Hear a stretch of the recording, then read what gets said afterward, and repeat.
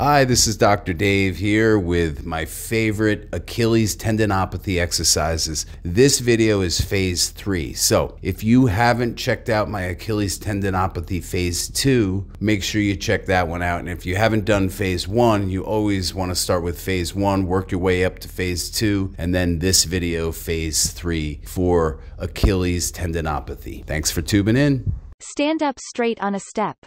Place the step in front of a wall, or close to a rail for support. Walk your feet backwards so that your heels hang off the back to the step. Move your weight onto the leg to be exercised, lifting the foot of your other leg off the step. Keeping your knee straight, rise up onto the ball of your foot. Control the movement as you lower your heel back down and repeat the movement.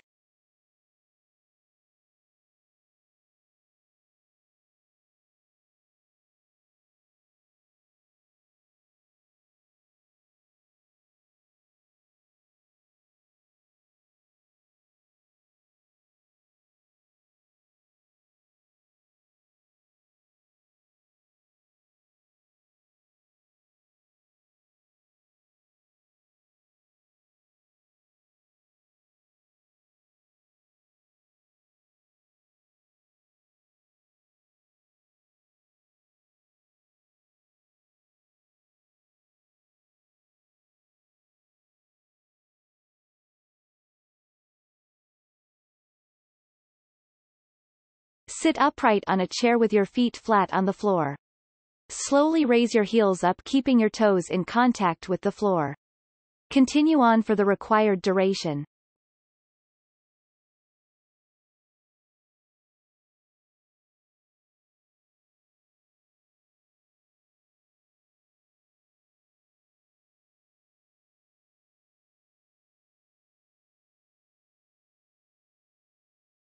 Stand up straight on a step.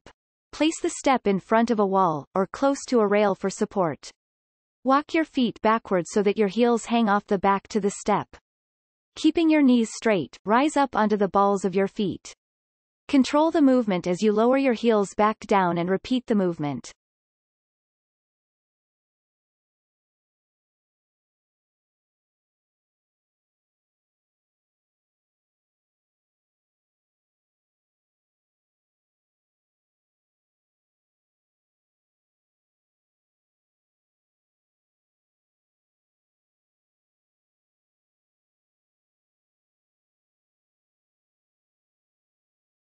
Stand up straight on a step with your heels off the edge.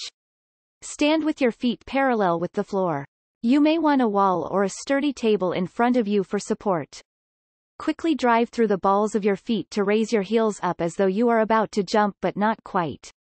Control the movement as you lower your heels back down at a fast pace. Just before your heels reach the start position, repeat the movement quickly. Ensure you continue at a steady, powerful pace. Do not allow your heels to drop below the step.